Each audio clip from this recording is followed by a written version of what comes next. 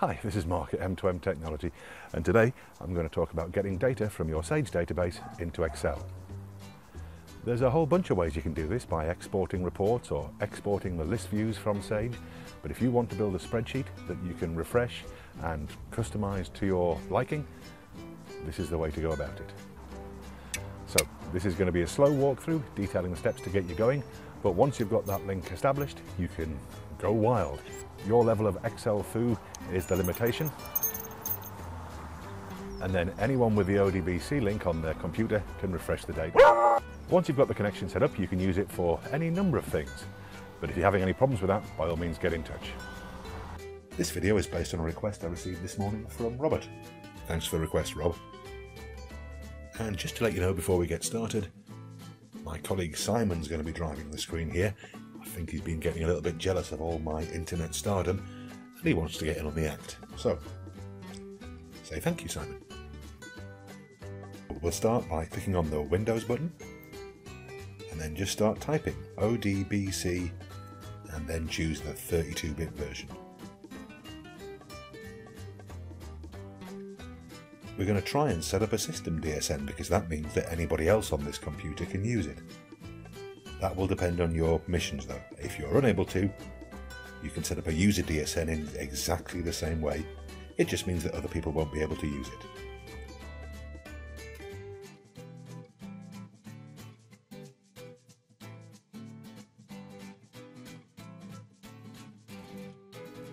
We're going to call it MMS because that's kind of the standard. And by clicking on this drop down, you should be able to choose your SQL Server database. If you're not sure what it's called, contact your Sage administrator, contact your IT team, or contact us.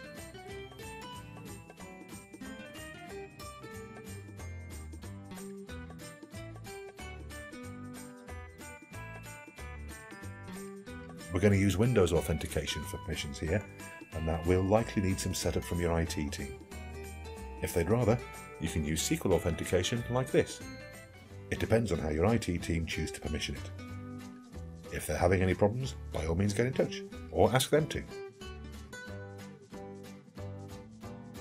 Here we're going to choose the default database. Again, if you don't know what the database is called, contact your Sage administrator, contact your IT team, or by all means contact us.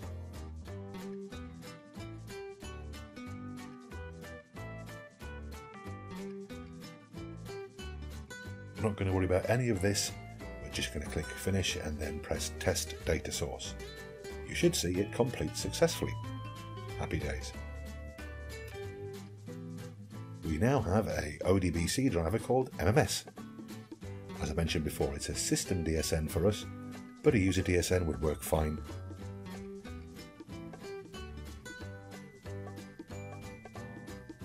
So now, in Excel, we're going to the Data tab and we're going to get data from Microsoft Query.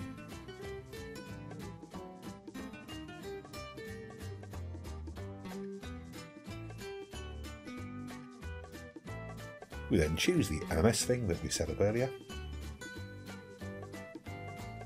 and we get a list of all the tables in the database, which is nice.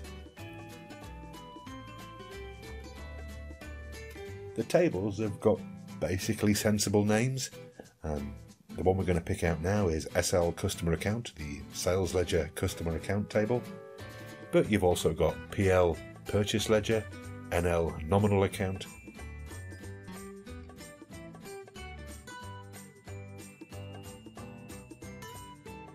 You can add individual columns if you want.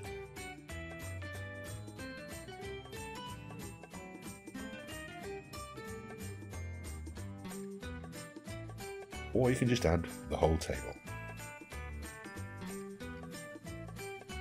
If you want to do things like filtering for balance, so anyone with a positive balance, stick a filter on to include rows where the balance is greater than a penny or £100 or whatever you feel like, and that'll do the trick.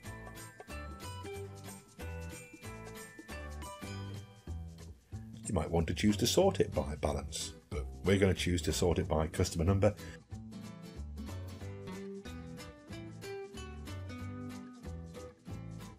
Now select the cell you want the table to import to, and there you go. Your entire customer list, with filters already built in. Of course, you can search these.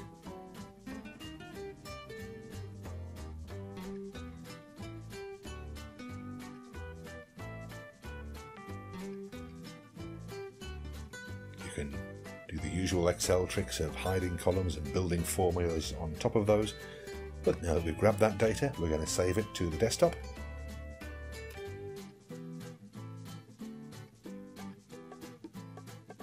That's done.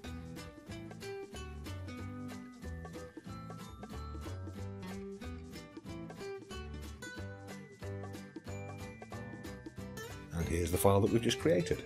We're going to open it now, and as you can see, Excel is protecting us by not enabling the content by default, so big yellow line across the top, click Enable Content, and then you can go to refresh the data. We're in the Data tab, pressing Refresh All. Taking the filter back out again, we can see all the records. And just to prove that it is a live link, let's change the name of some customer.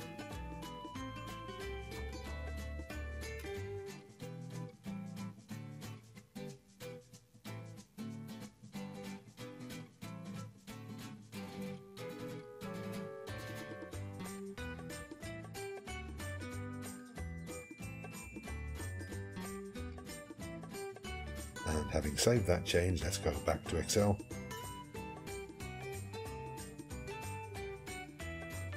And if we refresh the data, we can see the new company name there, Abbey Retail Designs. Of course, how you choose to build on this is entirely up to you. We're just showing you how to get started. But if you've got any problems, questions or queries, get in touch in the usual way.